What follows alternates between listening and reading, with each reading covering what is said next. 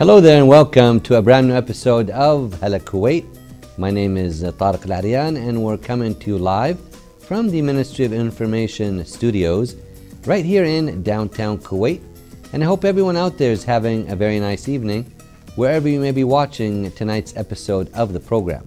As usual, the camera crew have been very busy filming all around the state of Kuwait. We have a lot of great reports to get you caught up on, time permitting, on tonight's episode of Hala Kuwait. And we'll be joined very shortly by our guests right here in the studio. We'll be joined by Eman Al-Adsani, and Eman is the founding member of Team Hawk, which stands for Hovering Wings of Kuwait. And that'll be our interview segment coming up in about 7 minutes time. But right now, we're going to move on to our first report right here on Hala Kuwait. And we're going to go take a look at the Youth Volunteer Forum to Combat Extremism. So let's go take a look at this forum and see what was discussed. Stay tuned.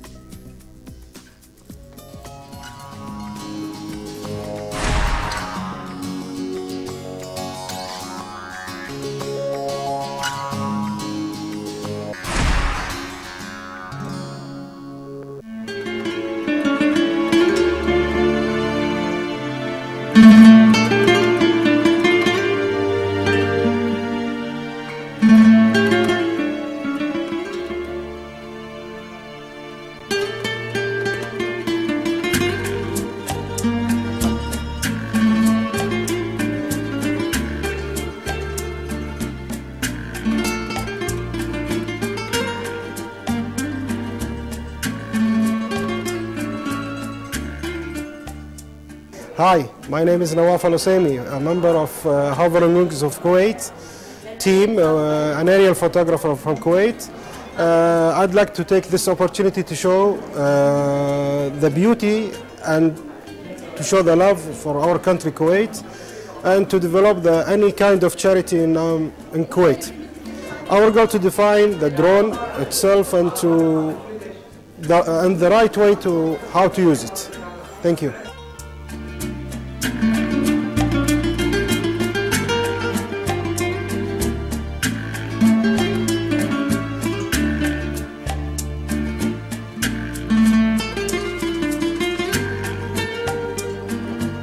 Good evening, this is HWK. I'm one of the group, the academic coaching group. Our aim are the students from the 9th grade to the 12th grade to increase their studying skills and to choose their major after high school and to prepare them for the exams.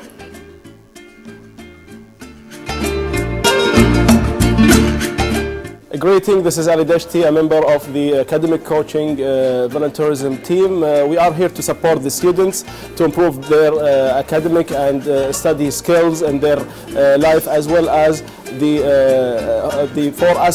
four main aspects in their life, and the social aspects and the academic aspects as well. We are the first volunteer team from his kind in Kuwait to support the parents and teachers and students as well. Our services are aiming to provide the study skills for the students, as well as to choose their majors according or based on scientific categories and standards, rather than their desire that came from their parents or their friends in the society. We are providing our training courses and workshops from specialist academic coaches, well trained with wealth experience in this field, to support our society, because we believe and our vision is that the individuals are the core of the society. If we want to improve our society, we have to start from improving our individuals. Thank you for your support.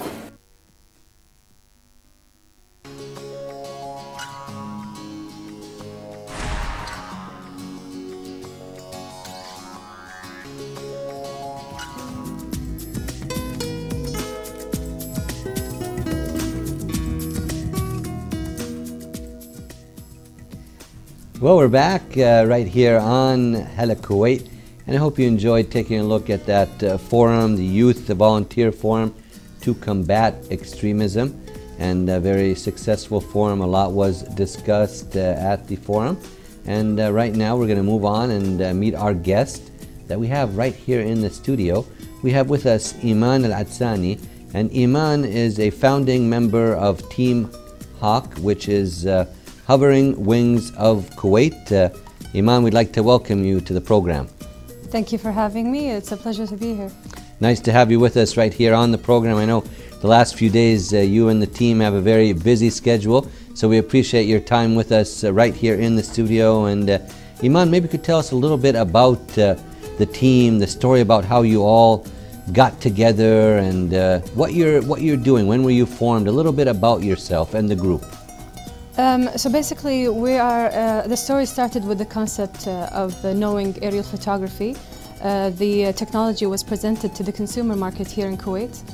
We all took it in as a new hobby and found it really interesting. It evolved to having gatherings and training sessions in the country that So when you say aerial photography, Eman, what do you mean by that exactly? Aerial photography is the ability to take pictures and videos from high altitudes using UAVs, or what they call drones. UAVs is basically the unmanned aerial vehicles. And that's what you have right here, is a drone. Yes. That's right, you have right here in the studio. That's correct. Okay, our director will be taking a look at that, and while you're talking, and tell us more about the team and when you were formed, and a little bit more about that in detail, please. The team was formed during an occasion which was basically the National Liberation Day of Kuwait. We got a concept of having to participate in this volunteering work. So the group came about by creating this video. The video was eventually uploaded on YouTube and it went viral. It was also distributed on social media and the channels on TV. We were very happy to see the success of the video. And according to that success, we thought, why not make a team? And then HWK was born. So you got motivated after everything went successful on the various social media outlets, huh? Very much so, yes. And we like it as a hobby, so it's a combination of volunteering work in addition to the hobby and doing it all for the sake of the country. Well, that's very good to see the patriotism of the young people right here in the state of Kuwait. And Eman, the name of the team and the significance of its meaning. Can you tell us more about that, please? Sure. The name is HWK. So when you hear the name HWK, you might think of the bird of prey hawk, who actually, with the extended wings and flight mode on having to travel or fly in the high altitude mountains or summits. And that's basically resembling the hobby itself. Going back to the drone, having to fly the drone and be able to see those horizon scenes and views. So we thought it would be catchy to have the name HWK linked to that bird and to name it as Hovering Wings of Kuwait. Okay, now this drone here, it's of course manned by a remote control that you have with you right there, right? Yes. Tell us a little bit about that setup and what you brought with you to display and show for our audience watching, please, Eman. So the evolution of aerial photography took place a few years back. It's a new technology, and it started with different types of drones and eventually evolved to what you see in front of you here. This is an Inspire 1. It's my choice of a drone because I find it suits my needs and my And why is that? Why is this suitable for you? Because of the advanced specifications of the drone itself. I mean, the fact that it comes in 4K, the flexibility of having to control it and see the stability factor in the video and the outcome of the production once we're done shooting. I find that this is more suitable. The remote also comes with an extended range receiver that displays the views in an HD mode that you can see on your iPad, a mini iPad, your iPhone. It's very convenient for smartphone holders as well. So I see that the combination of this technology can really help us produce the movies that we have in mind. And what about the distances now when do you have to be, can you be at a far distance from the drone, or explain a little bit more about that? I'm sure our audience are curious to know more about how the intricacies of how this works. Well, the thing is, technology is really fascinating. I mean, the distance goes up to 500 meters, which is a lot to cover. And you can see that range with the ease of viewing the footage right on your device. So you can control it. Basically, the horizon is your canvas, and you can paint it the way you want to. Okay, so and this particular drone can give you high quality shots, very good quality? Definitely, it goes up to 4K resolution, which is really needed, especially nowadays with the latest televisions that you're able to display such fantastic execution. Okay, and is it difficult to use, Eman? Tell us about that. I mean, it must take some training, right? Exactly, to get it going the right way and get the right angles and shots and so forth, correct? Well, it does take, you need to train yourself to know how to use it. I mean, the remote control itself, to be able to put the memory card, to set up the camera, the propellers themselves, the landing gear, the landing mode. There are a few steps for you that you need to know. This is considered an advanced range, and there are some beginner ranges that are available in the market for those who are interested in the hobby itself. And Eman, do you have to have a special permit or permission to own one of these, or is it you can just buy one and use it, or how does that work? Well, currently we're able to find it in a consumer market, so you can actually go to the shop and buy it, and I'm sure there's an age limit.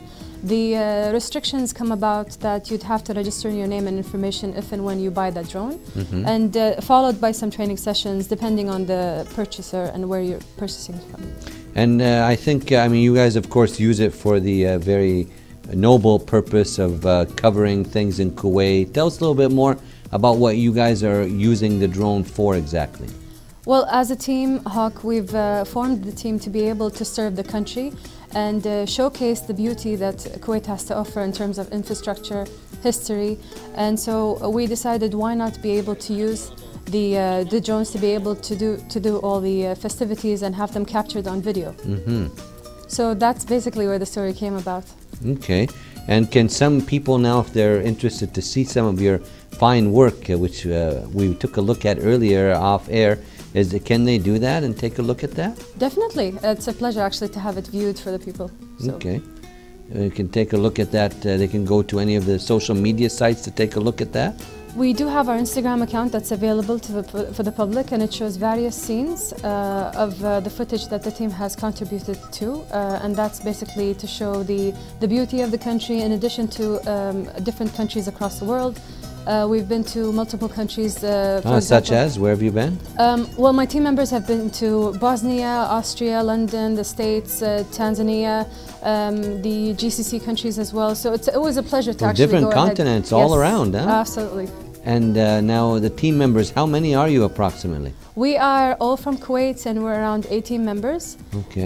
We find it a joy to be able to participate in such a hobby and to practice it in the country in addition to international countries as well. So everyone doing their, let's say, line of expertise in this different hobby, correct? It's funny you mentioned that because absolutely each and every single one of them comes with a speciality of its own. Like for example, we have Mr. Nabil Shail as one of our founding members who happens, I mean, he doesn't need an introduction. For people from outside, who have a very famous local singer right here in the state of Kuwait who does not need any introduction. Very nice that he's one of the members, and tell us more. And to be honest, lots of the team members are very talented and they come from high-level executive management positions and various backgrounds as well, and they all bring in their touch and experience into the table. We're flattered to have such a diverse workforce in the team to be able to deliver the message that we aim for. Eman, we have some footage right here. What are we taking a look at on the monitor? This is the capture of international locations from the team that was submitted. Wow. We thought that this is the best way to show the use of the hobby itself. So if and when we're in Kuwait, we're able to shoot videos here in the country, but when you go outside, you have such majestic scenery. Yes, I mean, look beautiful. at that. Look at that. That's too. in the Maldives. The Maldives, yeah. Yeah, it's wonderful. I mean, makes you want to go right there now. Absolutely. Especially escaping from this cold weather that we're having. We're used to walking around holding our iPhones or cameras and taking picture on a vertical level. But Tanzania here? Yeah, but to be able to, yes, that's basically where I was. It's, you know, very clean photography, very nice pictures, but from a distance. So. Thanks to the quality of the drone. I mean, it has the best quality to offer. This was really nice scenery in Tanzania, huh? Yes. Where are we taking a look at here right now? This is in Turkey. I mean, the thing about the team is that they like to travel, and by traveling, they take their drones with them and go to different countries and take pictures and videos as much as they can, showing I mean, who would have thought that you'd be able to capture such a scene one day and display it on a video? It looks very professional, and we're. It doesn't look. It is professional, Eman. Very good job, and this is a beautiful one right there too. It's a humble beginning for the team, and we're pleased to see that it has some good reception from the audiences. Yes, this is in Turkey. We're taking a look at before Maldives, Tanzania, Turkey. You said even London and different Austria, places. Bosnia, exactly. Okay, and here we're taking a look at some more shots. What are we taking a look at here? Now we move to London, Eman. London. The international submission from the team is really generous. So, I mean, this is just a capture because we had this video done exclusively for the exhibition, and we thought that we would share it with the KTV2 as a pilot, and then we'll have it posted on our channel. Thank you very much for sharing. It's a pleasure with us, to premiere this video in KTV2, and hopefully the next step is going to be for us to upload it into our channel and have the viewers enjoy it also. Absolutely, yes. It's really a pleasure for myself, and I'm sure the staff, to see this beautiful photography. That's just so. What are we taking a look at here now? In Bosnia, if you look at the nature over there, every single country has something new to offer. So if you were to combine them into different scenes and different locations, you'd appreciate the nature in each and every place. So it's funny because every time we share something new amongst the team, everyone gets kind of jealous and decides, oh, that's where I'm going to go to next, and we want to share the same experience, or that they'll be able to do a better job. And it's like a nice brotherly-like competition between the team members. And Eman, our National Day in the State of Kuwait's coming up in about 2 months and a half or so, a little over that. Anything planned for that you're going to do, you and the team members? We take pride to take advantage of the ceremony and the occasion itself by using the aerial photography to capture the festivities and the ceremony that takes place during the National Liberation Day. In fact, that's exactly where the team started this year. That's how we were formed. Mm-hmm. So it's like a celebration of a first-year anniversary for the team to be able to do it again and improve our execution of the production. Okay, so you have something planned for that then, huh? Yes. Okay, hopefully you and the team will come back around that time and share with us some of the beautiful shots that you've taken right here for the audience of KTV2. Any other future projects that you have you and the team in mind for the upcoming future? Well, we are working on an awareness campaign. We've actually launched an awareness campaign in the past, and we named it Use It Right, or in Arabic, استعملها صح. We are focusing on the fact that we need to make sure that the public receives that message and emphasize on the use of the drones in a very safe manner. Because some people may use them in a wrong way, right, Eman? Unfortunately, but the thing is maybe they didn't have enough guidance or mentoring, and that's where we want to come in. We want to make ourselves present and available, give different workshops and sessions to teach those who need the guidance to be able to use the drone the right way, following the rules. Yes. So do you currently do that? Will you, or will this be something in the future? You'll be giving workshops and? We have launched the campaign in our accounts on Instagram and in social media as a whole. And in our YouTube channel, you'll find a tutorial that we have added for people to know how to use, unpack, and assemble the drones if and when they purchase them. That's the start of the awareness part, and then comes different workshop to address the people who are really interested in knowing more about it and train them on how to use it and the features and specs of all the drones available. And the Instagram is HWKuwait, all one word, and same as the Twitter. While the YouTube is HWKuwait space team. Yes. Correct? HWKuwait team. Okay, there you go. That's there it is on the monitor there. Just the YouTube is HWKuwait space team. Yes. Not space, just a little space and then team. And you can find out all you need to know about this very exciting team of energetic young Kuwaiti youth right here in the state of Kuwait. And really nice to have our guest with us, Eman Al-Adsani. She's a founding member of Team HWK, that is Hovering Wings of Kuwait. And she was kind enough to also bring the drone. There's an interesting story about the drone that she'll be sharing with you very shortly. We're going to go to a short break right now and then be back with you to continue our interview with our guests. So stay tuned.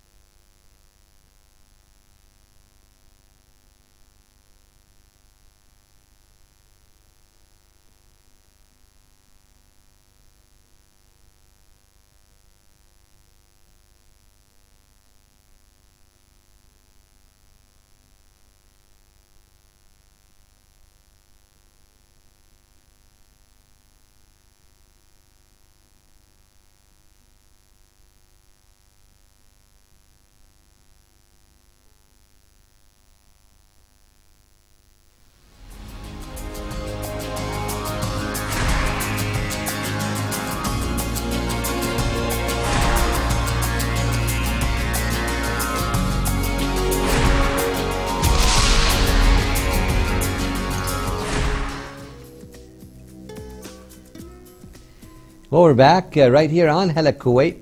And if you're just tuning in, our guest this evening, we have with us Eman Al-Adsani. And Eman is a founding member of Team HWK, Hovering Wings of Kuwait. And the team recently participated in the Youth Volunteer Forum to combat extremism. We took a look at that report, Eman, before we came on air. We had one or two of the team members who spoke during that report. How is that forum going, Eman? That forum was an excellent opportunity for us to be visible amongst our colleagues in the other volunteering teams. We thought it was our first occasion to actually participate, so we were really honored to be invited in that forum. We've connected on the scale of so many levels with the other respective youth forums and volunteers, and one of the things we actually intend on doing is to promote those activities by the use of our hobby, which is basically the aerial photography. Okay, great to hear that that was a success. And the drone here, some audience may be wondering too, you know, what are the price ranges for some of these drones, Eman? So in terms of the Inspire 1 in particular, I think at the moment it's around 890 KD approximately. So they vary in range. There's the Inspire 1, there's the Inspire Pro, and then comes the lower range, which is the Phantom 3 onwards.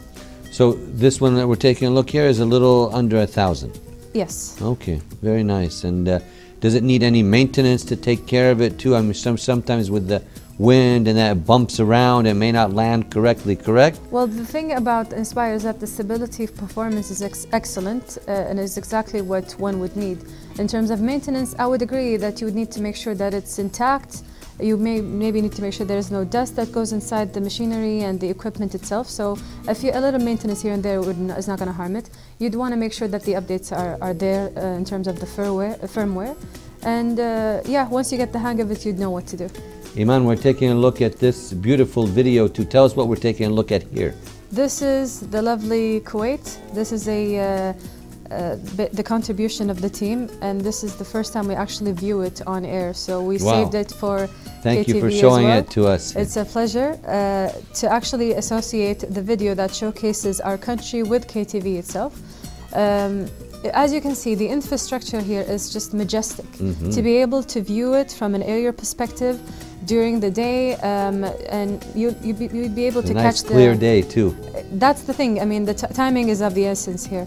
Capturing the rays of sunlight during the sunrise, the sunset, see it peeking through the buildings. It's one of the things that one would. So the team members are all working, sometimes checking the weather forecast, checking everything, right? It's like an opportunity. We have to chase after it and make sure it happens. Okay then, and we're taking a look at, can you take us through some of these, if you remember even the days when you were out there doing this, take us through some as we're taking a look at the footage. So the temperature is a big factor here. We need to make sure that the temperature is right. And for the video to be clear, for the equipment to tolerate the weather, because the weather in Kuwait is kind of up and down. Yeah, and there's certain limitations that the Inspire can handle. In this case, we're looking at Souk Sharq, and we thought that looking at the port, looking at the market itself, and taking that angle, in addition to others, showing various locations in Kuwait, is something that an average person is not maybe able to see. In this beautiful way, that's what makes, I think, unique, Eman. We love you and the team really doing a great job. Thank you. We really appreciate it. So, I mean, the beauty comes from the country itself. The nature is there. What we did was simply capture it in our aerial photography and have it produced in a video that just shows you everything all intact. And that's why we love it. I mean, it's effortless to be able to use the drone, but then the genius comes after having to put together the videos and the editing and montage as a whole. So then comes this bouquet of various scenes showcasing the country. Does the drone at all maybe fall down at a certain distance or length, or can it keep going on and going? How does that work? The battery has certain limitations in terms of flight time. So that is something we are aware of. There are some security measures and settings that are embedded in the system itself, whereby if and when the battery runs low, it comes back from the point that it actually took off from. So that's a good thing to know, that the GPS is embedded into the system, and it comforts the pilot who is flying it, knowing that there are some precautions that are in place. In terms of the flight itself, I mean, one would want to make sure that if and when you're flying in a space that doesn't harm anyone, nor does it invade anyone's space. So there are some rules that you take these precautions. Absolutely, yes. I mean, we emphasize on them as well, and as part of our campaigns in terms of using it right.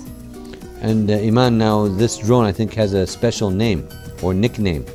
Can you share with us that, please? It's a funny story. Tell us about that briefly. I was in an expedition to Tanzania with the HWK team. It's called the Angry Lion Expedition. And I was busy doing my aerial photography. And I realized that my friends were gone on a hike. So I thought, what's the best way to be able to catch up to them? So I flew the drone towards the hike scene, and I was able to see them, and they were waving to the drone. And I thought that was a nice moment, so I captured that scene. When they got back and they said, Eman, we missed the fact that you weren't with us, and I was busy with the photography at the time.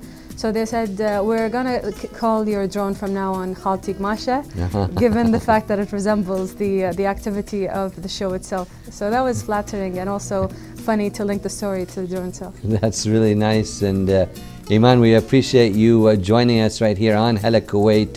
Any last words for the audience watching this evening? Well, we would welcome the audience to join us in this new hobby. We think it's going to be very beneficial. We also want to emphasize on the point that we're doing this for the sake of the country, to make sure it's a voluntary work, and to ensure that the public knows exactly how to use such equipment before encountering anything that might actually harm them. So, all right, thank you so much for the opportunity. It's my pleasure, and we wish yourself and the team all the best of luck in your future endeavors. We're speaking to Eman Al-Adsani, founding member of Team Hawk, Hovering Wings of Kuwait, and we wish the team all the best of luck in their future projects. Right now, we are going to go to another one of our great reports right here on Hala Kuwait, and we're going to go take a look at these public awareness segments provided to us by the Ministry of Interior. So let's go take a look at some of these public awareness segments and then be back to conclude tonight's episode. Stay tuned.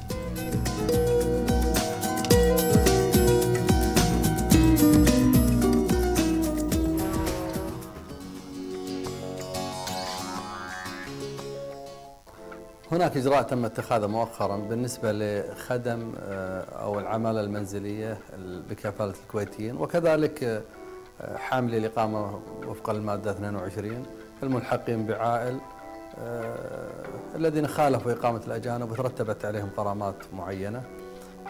تم استحداث إجراء جديد وهو إحالتهم إلى الإدارة العامة للتحقيقات لتسجيل القضية، ومن ثم العودة مرة أخرى خلال 48 ساعة إلى إدارة شؤون الإقامة المختصة لطبع الإقامة دون انتظار لصدور الحكم من المحكمة، حيث الحكم يختص بفترة سابقة وهي مدة المخالفة، ويتم منحه الإقامة لمدة جديدة.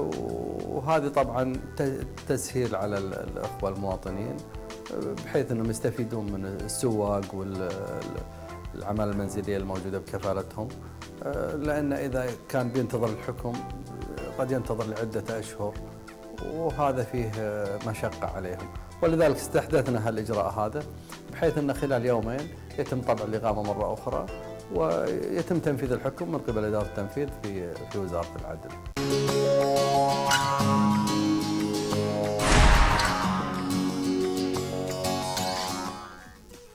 Well, with that, we pretty much come to the end of tonight's episode of Hala Kuwait.